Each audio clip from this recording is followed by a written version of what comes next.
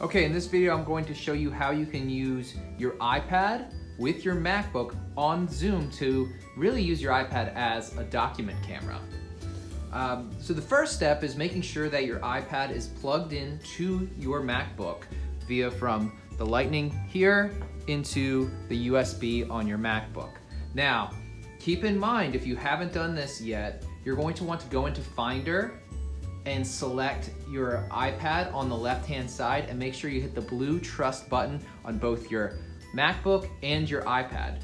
After you do that, you only have to do that once. After you do that, you can go into Share Screen and select iPhone, iPad via cable and select Share.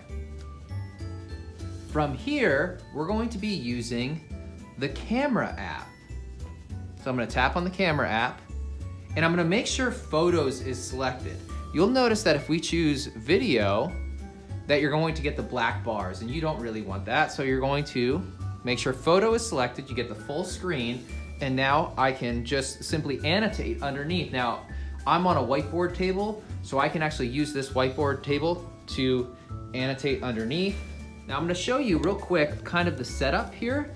This is a gooseneck table clamp stand, a tablet stand, and what's nice about this is it's extremely flexible, so you can move this up and down and move it around to where you need. So that is just one option. Let me show you a different option. Another option that I absolutely love is this very DIY version.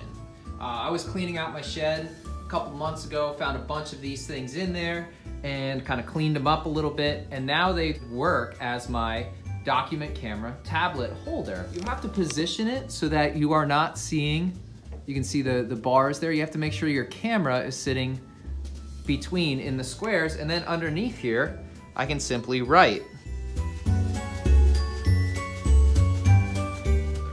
So that's just another interesting option, and I'm sure there's plenty others that we can think of.